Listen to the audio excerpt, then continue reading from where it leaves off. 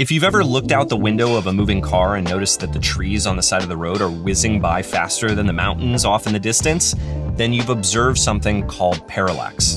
And it's a phenomenon that we can exploit to make our brains think that things are closer or further away. In this lesson, we'll use Framer's scroll speed effect to layer elements that move at different speeds as the visitor scrolls, creating a sense of three-dimensional depth. Again, for this lesson, we're going to be using the same project file that we used for the past couple of lessons. So if you don't already have that, grab the remix link from the description below and head to the third page of the project called Scroll Speed. And here you'll see we've got a few elements. We've got this UI and we've got a couple of these three-dimensional geometric elements, and they're all just kind of sticking together, scrolling at the same speed. And we're missing an opportunity to create quite a bit more depth here. And the most fundamental thing to note if we want to add depth that's plausible, that mimics the way things work in the physical world, is that if something is closer, it moves faster. And if something is further away, it moves slower. That is the very nature of parallax. So if we've got this element here that's clearly behind the UI that's overlapping it, then we would want this to move a little bit slower than the UI that's in front of it. So what we're going to do is, with this element selected, we're going to come over here to Effects, and we're going to choose to add Scroll Speed. And this popover couldn't be more simple. There's only one property for us to worry about, and that is speed. 100% is the normal scrolling speed of everything that's on the page. We are going to go slower than that by lowering it down to 80%.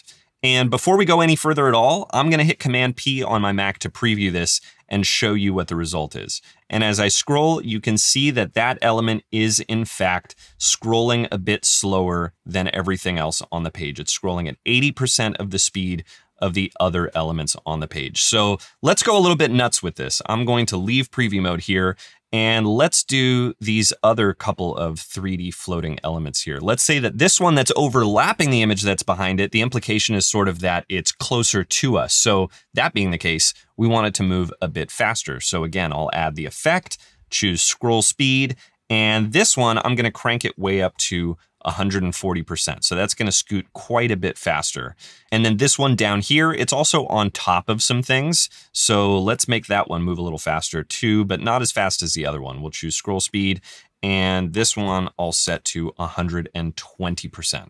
And then again, Command P on my Mac to preview this. And as we scroll, there we go. The closer one's moving the fastest. We've got this one here in the middle moving at normal speed, but because everything else is scrolling at a different speed, it looks like we've applied the effect to this as well. So we've got everything here scrolling at a slightly different speed. And if we wanted to, we could go one step further. We could say that this text here is way off in the distance, kind of like the mountains off in the distance or the moon in the sky. So we'll leave preview mode here, and I'll select that frame.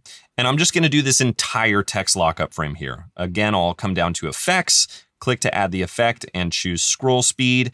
And for this, we're going to slow this one way down so that it looks further away. I'm going to slow it all the way down to, let's say, 40%. And now when we preview it, as we scroll, see, that's now going so much slower that it's going to end up getting overlapped by the other elements as they come up. So we get that really cool foreground, middle ground, background relationship between all these layers that just adds a ton of depth and visual interest. And there you have it. Whether conscious or subconscious, the parallax effect gives our brains a signal that things are closer or further away. And with scroll speed, it's super easy to dial it into your sights. That's it for this one. I'll see you in the next one.